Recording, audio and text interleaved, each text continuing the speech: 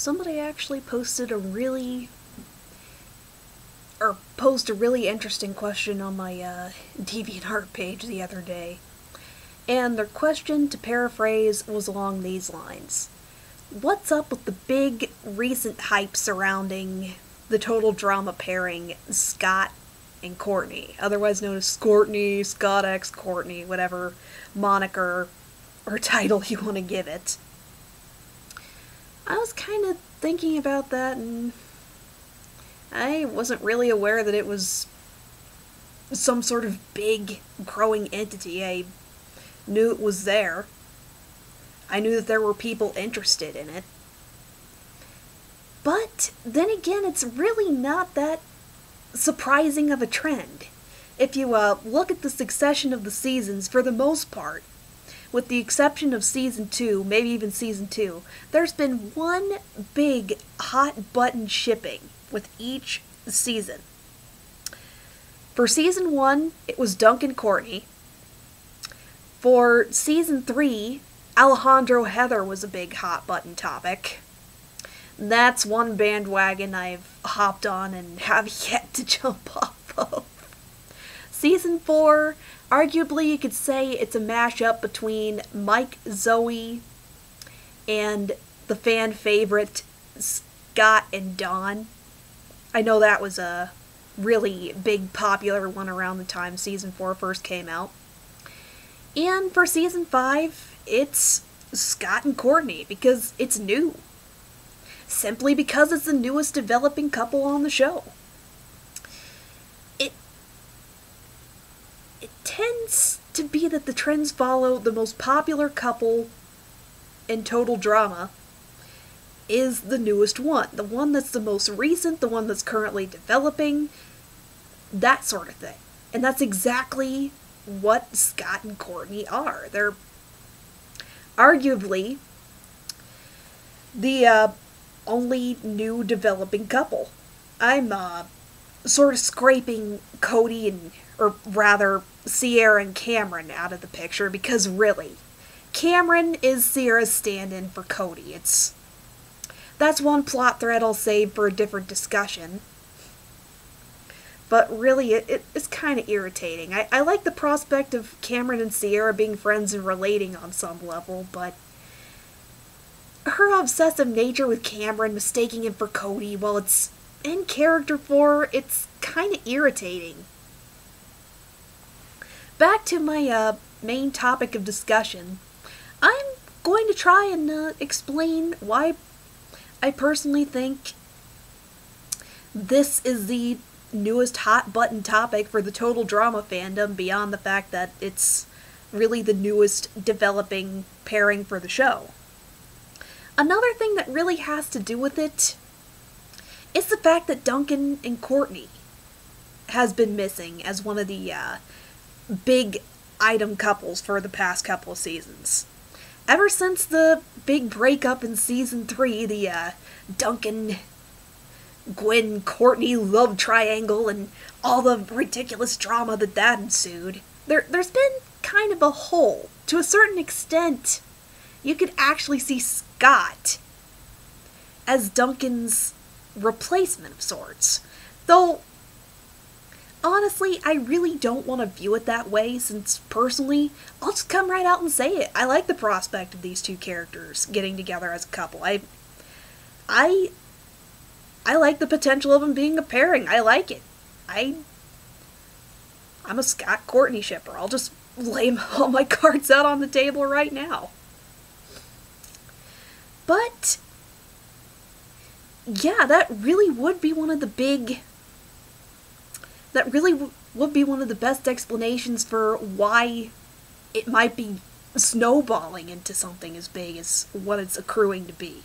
Why it's one of the big hot button topics. Courtney's definitely one of the fan favorites. That's undeniable. She has been since Season 1 alongside Duncan. And a big part of that could be attributed to the Duncan-Courtney pairing. It's arguably the most popular shipping in the entire show. As a result, of course, both of them would be pretty popular as characters, and the notion of Courtney having any kind of romantic interest or new love interest is going to pique fan interest of some sort. What makes Scott especially unique, though, is that in the initial speculations about how the total drama Revenge of the Island characters would turn out, before we actually figured out who they were, going from Scott's character design alone, he was seen as the quote-unquote new Duncan. I'm not sure if some of that's carried over or not. He's definitely a completely different character in and of itself, very definingly and distinctively different, yet there is still a parallel that you could draw between him and Duncan, being he's a bad boy, just in a different respect from what Duncan is. Duncan is the bad boy with the golden heart stereotype, whereas Scott, he's just downright sinister. Heck, in Season 4, he was pretty much borderline, if not completely, a sociopath, merciless. He's more evil than Duncan. That's really definitely what makes him different, what really makes him stand out a bit more. Personally, I'm kind of interested in these two being a pairing, because even though fans kind of did start pairing them up after Season 4, or sort of during that time, it really can be considered more of a crack pairing than something canonical. It was unexpected, sort of unpredictable to see it actually playing out in the actual show, to see them actually experimenting with the prospect of these two becoming a couple. What makes their dynamic interesting is that I'd actually argue that Courtney, in her own right, can be almost as merciless as Scott. Not quite, but pretty close.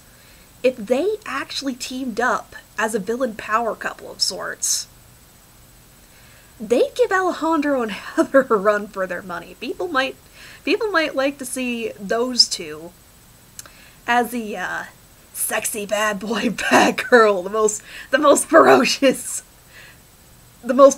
competitors to look out for. But really, those two do have their soft sides, their blurred edges, per se. They might be a bit more subtle at manipulation, and each are ferocious in their own right, but there's... Heck, Alejandro saved a couple of contestants. He saved Gwen once, he saved Heather. And Heather, she's ruthless in her own way, but when it comes down to it, I'd actually say that Courtney's a bit more ferocious. There was... Remember one of the scenes in the total drama aftermath, or the first one after the very first season? She was willing to cut the rope with all the other contestants hanging on it from the hot air balloon, saying that she would be okay with them dying if it meant she could get the $1 million. She's merciless and cutthroat for the most part. If you push her to her absolute limit, she's on par with Scott to some degree. Heck, Scott actually has some finesse in the deception department. It's a bit different and unique from what Alejandro and Heather were. Not quite the same brand, but he's deceptive in his own right. That's really what makes the two fascinating to me. If they teamed up, they have the same potential that Alejandro and Heather would as a team, in my opinion. On a different note, though, it's kind of interesting to see how their personalities play off of each other. Just the fact that it is kind of forced. It is really forced that suddenly Scott decides, I'm okay with taking orders. It's just, that's way too convenient to match up with Courtney's demanding, kind of bossy personality. I'm a bit torn on that particular development for Scott. I really like the prospect of him having a human side. In other words, he's going to show his softer, more protective side, or different characteristics about him that we didn't see at all in Season 4 around Courtney. I really, really like the prospect of that, because Hell, even Alejandro and Heather have had their moments where they were kind of soft and tender. Courtney had moments where she was almost human when she was interacting with Duncan in season 1. Seeing this kind of development with Scott, I love it. I never would have expected it. It's just, I kind of wish it'd been ushered in through a different plot point. Just in a different situation. That's kind of my biggest reason. The fact that they'd be a really intimidating team up, a really intimidating alliance if they were really at their most cutthroat and ferocious. Yet, they could bring out dimensions and characteristics in each other that we haven't seen from either one before. It's so weird a matchup. These two are just so unexpected and so unpredictable. You don't know what's going to happen. I guess I'm being a bit optimistic with the show's writing. Sort of leaning towards jumping the bandwagon because I honestly want to see where these two are going to end up. I want to see them become a couple of sorts. I want to see them get together. I want to see them be gushy and happy and just... I'll admit it. I think the idea of Scott having a puppy love crush on Courtney is adorable, but again, that's really being an idealist about the prospect of these two getting together. My reasoning is really leaning more towards wanting to see a different sort of character development for Scott rather than Courtney. I'll just outright say it. Even though I've never really been a big Duncan ScourtXCourtney fan, they did complement each other fairly well in season 1. It's just, ever since they needed a break.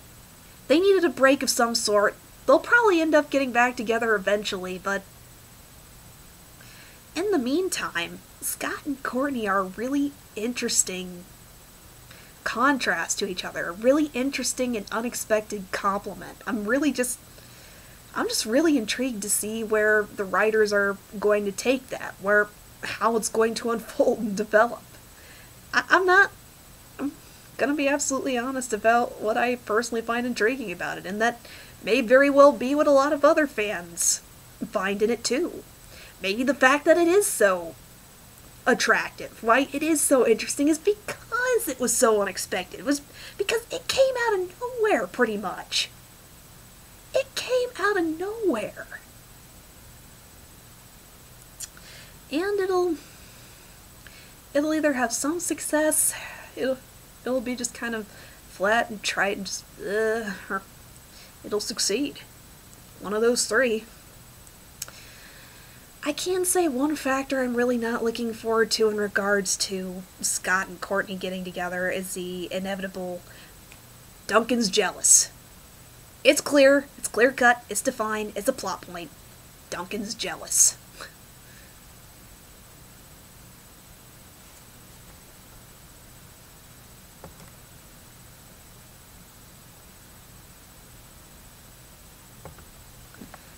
I don't really want to spend too much time talking about that since I've brought up some flack before, sort of touching on the previous Duncan, Gwen, Courtney love triangle. In all honesty, my opinions are ever-changing, and when it really comes down to it, I'm neutral to pretty much both couples. I really don't have a solid preference for one or the other. I'm just not that fascinated by... I just haven't really been all that fascinated by the characters Duncan and Courtney. I guess the only reason why I've started taking investment in Courtney's character now is just because he's honestly the most unexpected compliment I'd expect for her to go after. It does make sense since she does have a thing for bad boys still. But at the same time, it's kind of unexpected. Back to a brief discussion of Duncan being jealous. To a certain extent, yes, it does make sense, because really, it was kinda touched upon in season 3. It was... I I don't know. It does kind of make sense that he'd be kind of interested in what Courtney's new relationship would be like, how she's going for Scott, and that just goes with relationship dynamics in general. I wouldn't have expected the season to go completely without touching on the issue of Duncan x Gwen being the new Duncan pairing, without at least addressing it to some extent. There is some positivity coming out of it. There actually are hints that Courtney and Gwen are patching up their relationship.